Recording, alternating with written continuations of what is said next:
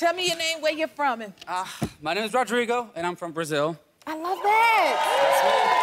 That's me. Brazil? That's me. Let me tell you something. Tell me something.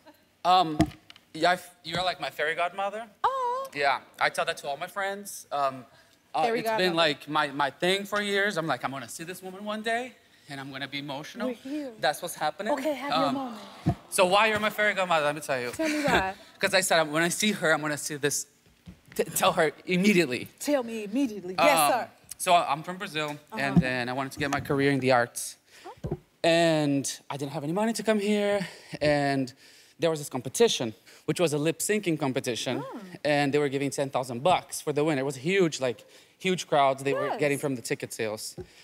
And I signed up with, and I am telling you, from you know what I'm saying? And I won, and you better have one.